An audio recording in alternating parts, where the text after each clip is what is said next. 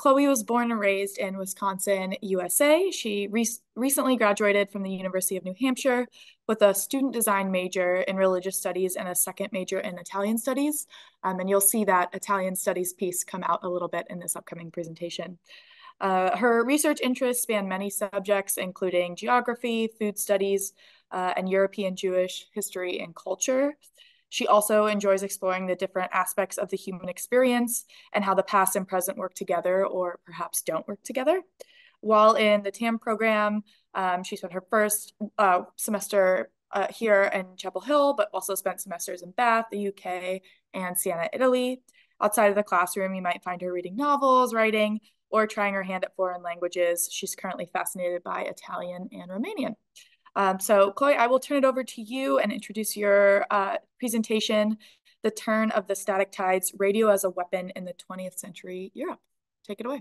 So, as Jasmine said, I will be talking about radio as a weapon in 20th century Europe, particularly the first half, around the times of colonialism and then World War II in Europe. And again, there will be more of a focus on Italy, as Italy is one of my great research passions. Next slide, please. Thank you.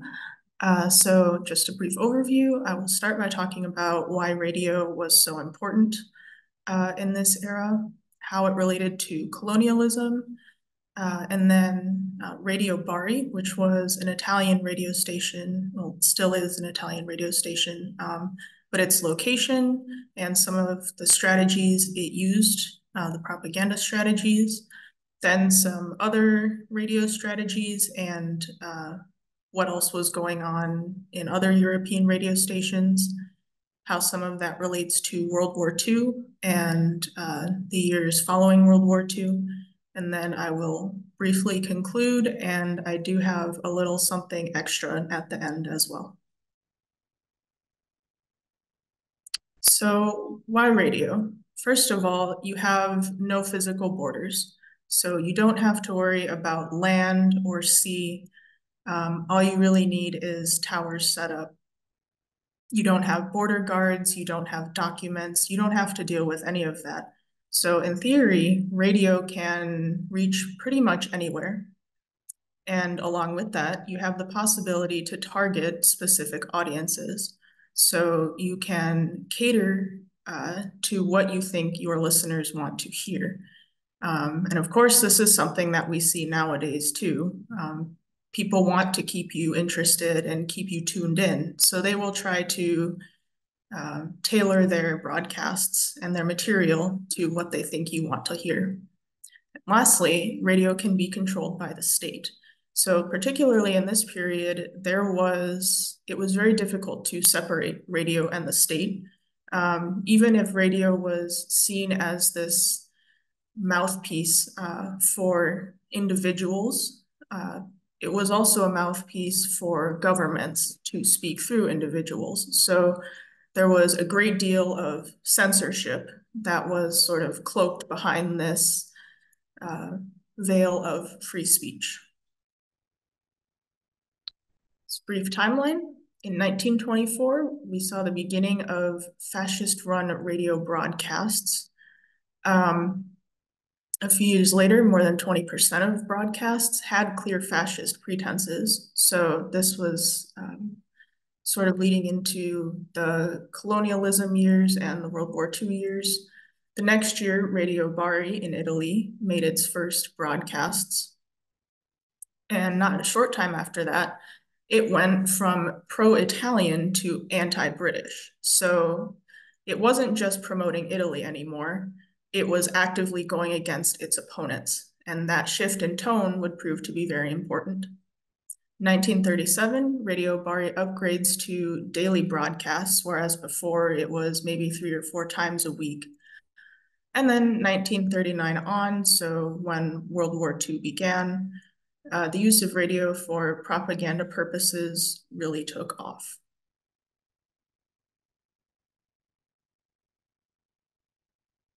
So I have here a map. It's not an exhaustive map of some of the colonial interests of European countries.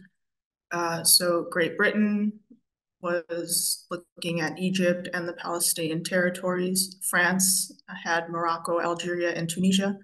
Spain was also interested in Morocco. Italy had Tunisia, Libya, Eritrea, and Ethiopia. And in the meantime, Germany was focusing more on control of Europe.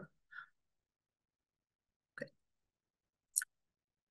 And life in the colonies, of course, was not easy. This was because there were some skewed perceptions of power. So even though the uh, colonized countries were separate from the colonizers, they were still viewed as an extension of the colonizer, but still beneath it. So there were no equal rights.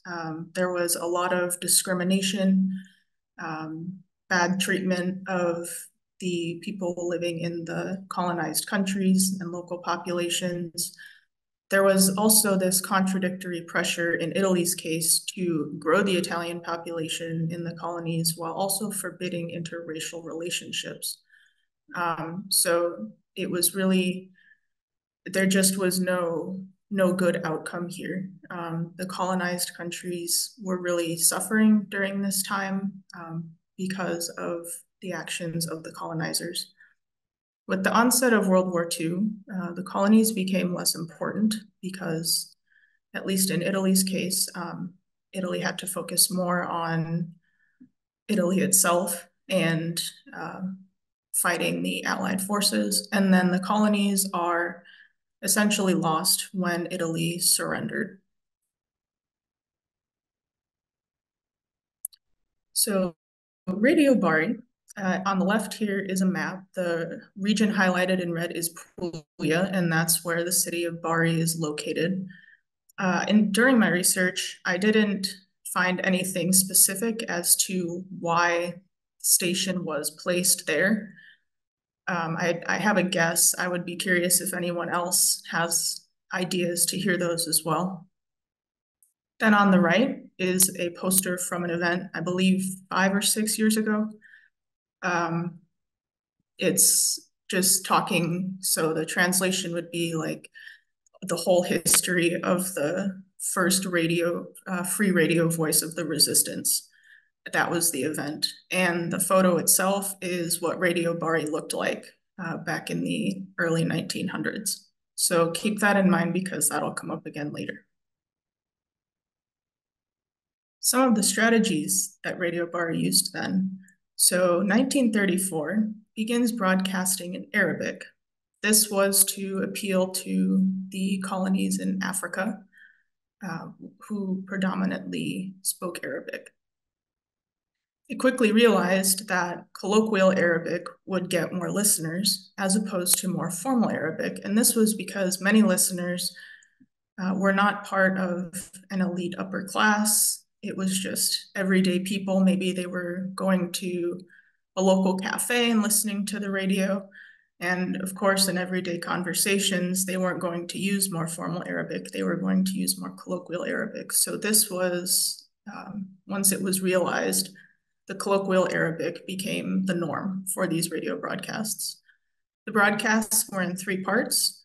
There was Arabic music, so an appeal to culture.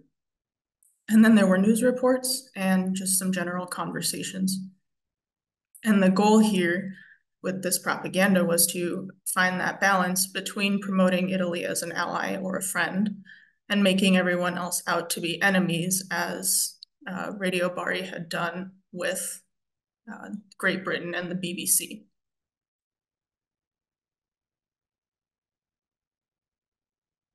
And meanwhile, other things happening. So Radio Bari had already intimidated Great Britain and France because of the power that it had over the colonies.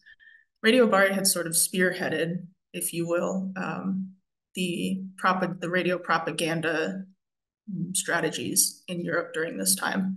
So it had a lot of power.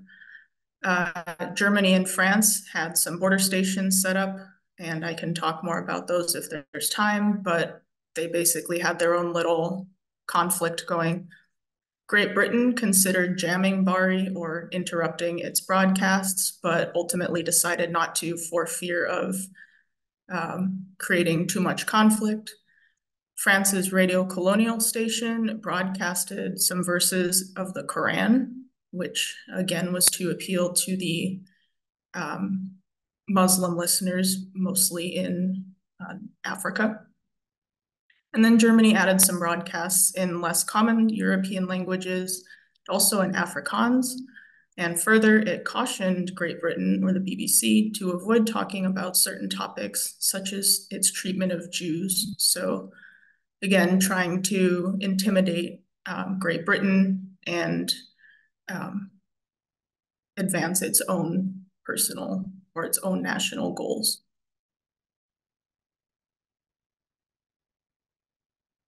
So then in 1943, Allied forces landed in Sicily and began to take over radio stations. And what happened was this was a complete 180 because whereas before the radio stations had been broadcasting wartime propaganda, now it was all about liberation. So it was a huge change in what was being broadcasted. The colonial empire, again, was basically disintegrated. Italy had very little control or official control over its colonies at this point. And propaganda sort of faded away as it related to colonialism or war. And the photo here is a commemorative plaque that is in Bari for Radio Bari. And it says, "First free voice of the resistance to Nazi fascism in Italy." So to conclude, some of the methods used were language. Depending on country and region, broadcasters would tailor the language they spoke, and also, as with the colloquial versus formal Arabic, the tone of the language. Religion, like reading from the Quran that France's radio station did. Culture, like playing Arabic music. Careful attention to presentation. So this is where the censorship comes in. The idea that the separation between the state and the radio was not really there. And lastly, providing a sense of stability. Because again, life was very difficult in this era, but the radio was something that was always there.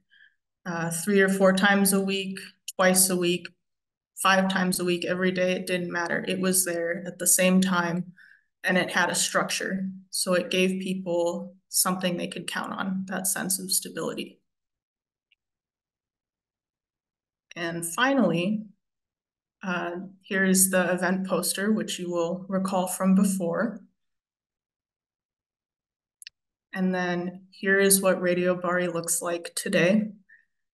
It's the best I could do with Google Street View, but you can see behind the tree there is the satellite tower, and that is the radio. So if you think about it, some of the strategies that are used today to keep us interested maybe aren't so different from the propaganda that was used back then. That is all I have for you today. I look forward to questions, comments, anything you have. Thank you very much.